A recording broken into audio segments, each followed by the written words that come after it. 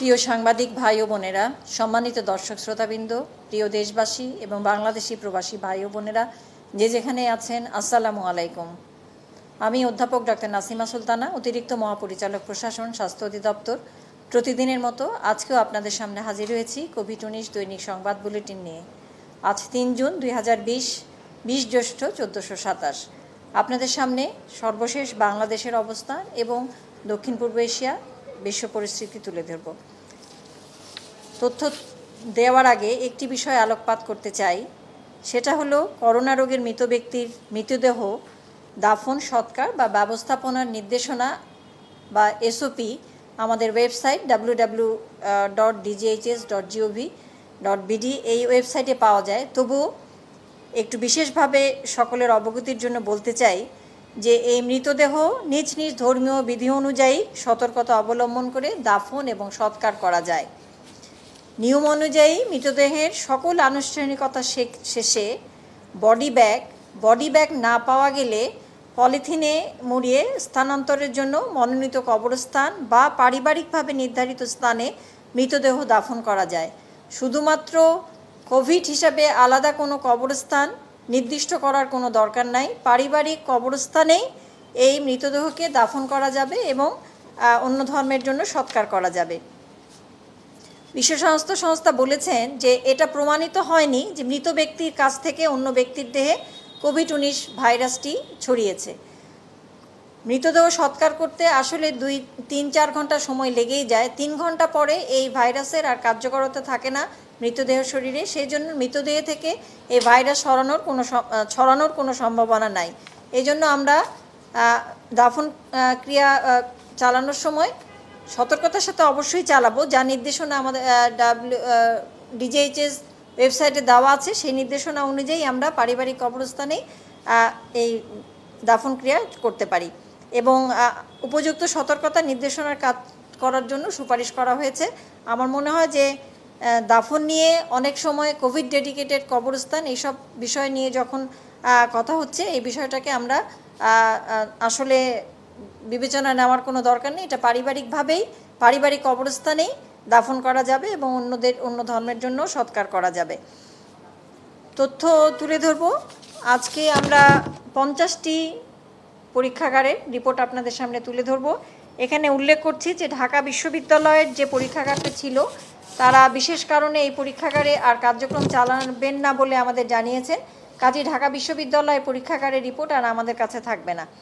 এবং Sheikh Hasina medical college Jamalpur এই পরীক্ষাগারের মেশিনটি একটু টেকনিক্যাল কারণে মেশিনটি কাজ করছে না। এই মেশিন আবার কার্যকর হলে আমরা শেখ হাসিনা মেডিকেল কলেজ জামালপুরের রিপোর্ট আপনাদের সামনে দিব। আজকে আমরা 50টি পরীক্ষাগারের নমুনা সংগ্রহ, পরীক্ষা এবং এর ফলাফল দিব। 50টি পরীক্ষাগারে নমুনা সংগৃহীত হয়েছে 15,103টি। 24 ঘন্টায় পরীক্ষা করা হয়েছে 12,510টি নমুনা এবং এ পর্যন্ত নমুনা পরীক্ষা করা হয়েছে 3,45,583টি।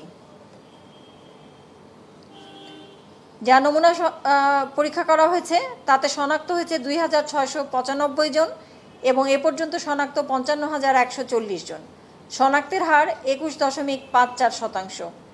গত 24 ঘন্টায় সুস্থ হয়েছে 470 জন, এ পর্যন্ত সুস্থ 11,590 জন। শনাক্ত বিবেচনা সুস্থতার হার 21.02%। গত 24 ঘন্টায় মৃত্যুবরণ করেছেন 37 জন এবং এ পর্যন্ত মৃত্যুবরণ করলেন 746 জন। শনাক্ত বিবেচনায় মৃত্যুর হার 1.35%। মৃত্যুর বিশ্লেষণে পুরুষ 28 জন, নারী 9 জন।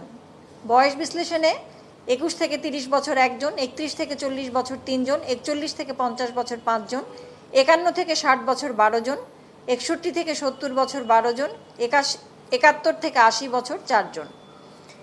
এবং বিভাগ অনুযায়ী দেখা যায় ঢাকা বিভাগে 19 জন, চট্টগ্রাম বিভাগে 13 জন, সিলেট বিভাগে 1 জন, রংপুর বিভাগে 2 জন, খুলনা বিভাগে 1 জন। স্থান হিসেবে হসপিটালে মৃত্যুবরণ করেছেন 31 জন, বাসায় মৃত্যুবরণ করেছেন 5 জন এবং মৃত অবস্থায় হাসপাতালে এসেছেন 1 জন। 24 ঘন্টা আইসোলেশনে 395 জন, আইসোলেশন থেকে ছাড় পেয়েছেন 137 জন। বর্তমানে আইসোলেশনে আছেন 6,498 জন এবং এ পর্যন্ত ছাড় পেয়েছেন 3,544 জন। মোট আইসোলেশন শয্যা 13,284টি, ঢাকা মহানগরীতে 7,250টি, ঢাকা সিটির বাইরে বিভিন্ন হাসপাতালে 6,034টি আইসোলেশন শয্যা আছে। এই সকল হাসপাতালে আইসিইউর সংখ্যা 399টি এবং ডায়ালাইসিস ইউনিট 112টি। এখানে হাসপাতালের বিষয়ে একটু উল্লেখ করতে চাই, ঢাকাস্থ বসুন্ধরা যে কনভেনশন সেন্টার, যেটাকে হাসপাতালে রূপান্তর করা হয়েছে, এই হাসপাতালের কার্যক্রম শুরু হয়েছে এবং এখানে 2000 শয্যা প্রস্তুত করা হয়েছে। গত 24 ঘন্টায় কোয়ারেন্টাইনে আছে 2428 জন, ছাড় পেয়েছেন 3145 জন। এ পর্যন্ত কোয়ারেন্টাইন 2,92,813 জন। এ পর্যন্ত ছাড় পেয়েছেন 2,34,985 জন। বর্তমানে কোয়ারেন্টাইনে আছেন 57,828 জন। এই সংখ্যাটি বাসায় এবং প্রাতিষ্ঠানিক কোয়ারেন্টাইন সহ। সারা দেশে 64 জেলার সকল উপজেলা এবং জেলা পর্যায়ে প্রাতিষ্ঠানিক কোয়ারেন্টাইনের জন্য প্রস্তুত করা আছে 629টি প্রতিষ্ঠান এবং এই প্রতিষ্ঠানগুলির মাধ্যমে সেবা প্রদান করা যায় 31,991 জনকে। ব্যক্তিগত সুরক্ষা সামগ্রী কেন্দ্রীয় ঔষধাগার থেকে প্রাপ্ত তথ্য সংগ্রহ হয়েছে গত 24 ঘন্টায় 9,960টি। এ পর্যন্ত 25,09,142টি বিতরণ হয়েছে 9,800টি 24 ঘন্টায় এবং এ পর্যন্ত বিতরণ হয়েছে ব্যক্তিগত সুরক্ষা সামগ্রী 21,70,523টি। বর্তমানে মজুদ আছে 3,38,619টি। টেলিফোনের মাধ্যমে স্বাস্থ্য পরামর্শ দেয়া এবং ফোন কল গ্রহণ করা অব্যাহত আছে। 24 ঘন্টায় ফোন কল গ্রহণ করা হয়েছে 1,77,066টি এবং এ পর্যন্ত ফোন কল গ্রহণ করা হয়েছে 92,50,577 জনের। অনলাইন প্ল্যাটফর্ম মুক্তপাঠে হটলাইনে সেবা দেওয়ার জন্য প্রশিক্ষণপ্রাপ্ত চিকিৎসক 16,258 জন এবং গত 24 ঘন্টায় এখানে আরও যুক্ত হয়েছেন 5 জন চিকিৎসক। বর্তমানে স্বেচ্ছাভিত্তিতে সেবা দিয়ে যাচ্ছেন 4,217 জন চিকিৎসক। এখানে উল্লেখ করতে চাই, স্বাস্থ্য অধিদপ্তরের সিডিসি বিভাগ বা কমিউনিকেবল ডিজিজ কন্ট্রোল বিভাগ থেকে যারা নতুনভাবে শনাক্ত হয়েছেন তাদের ফোন কলের মাধ্যমে খবর নেওয়া হচ্ছে এবং তাদের আক্রান্ত হওয়ার প্রথম দিন, আক্রান্ত হওয়ার 7 দিন এবং 14 দিনের মধ্যে তাদের পরামর্শ দেওয়া হবে, যেগুলো চিকিৎসা বিষয়ে পরামর্শ হতে পারে, ডিসইনফেক্টেন্ট বিষয়ে পরামর্শ হতে পারে, যে বাসায় থাকলেও তারা কিভাবে ডিসইনফেক্টেন্ট হবেন সেই বিষয়ে পরামর্শ এবং তার ব্যবহার্য জিনিস কিভাবে ডিসইনফেক্ট হবে এই বিষয়ে স্বাস্থ্য অধিদপ্তরের রোগ নিয়ন্ত্রণ শাখা থেকে পরামর্শ দেওয়া হচ্ছে 10টি টেলিফোনের মাধ্যমে। স্ক্রিনিং কার্যক্রম অব্যাহত আছে। বিমানবন্দরে 24 ঘন্টায় স্ক্রিনিং হয়েছে 200 জন, স্থলবন্দরে 597 জন, সমুদ্র বন্দরে 203 জন। সর্বমোট 24 ঘন্টায় 1000 জনকে স্ক্রিনিং করা হয়েছে এবং বিমানবন্দর, স্থলবন্দর, সমুদ্র বন্দর, ক্যান্টনমেন্ট রেল স্টেশনে সর্বমোট স্ক্রিনিং হয়েছে এ পর্যন্ত 7,04,540 জন।